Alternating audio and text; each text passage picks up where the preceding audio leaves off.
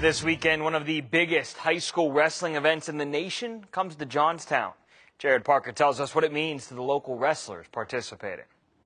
On Sunday, Flow Wrestling's Who's Number One is set to visit Pitt Johnstown, featuring the best high school wrestlers in the nation. The highest-ranked high school wrestlers will face off in Johnstown this week. Flow Wrestling's Who's Number One competition handpicks the top 2 wrestlers they can find at each weight class to wrestle for bragging rights. And 4 locals will be featured. Jordan Faust, Melvin Miller, Jax Forrest, and Bo Bassett. All 4 are state champions, and they all represent Bishop McCourt. I believe the record before this is maybe two.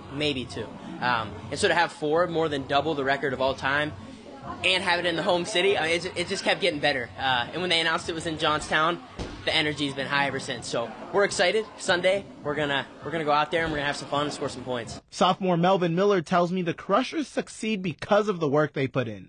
Stuff we do in this room's not normal.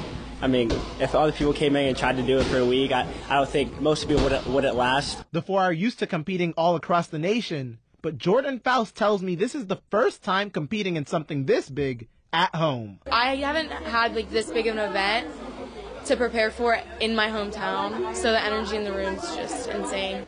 The girls are set to start wrestling at 2 p.m. with the boys, following at 5 o'clock on Sunday. In the studio, I'm Jared Parker.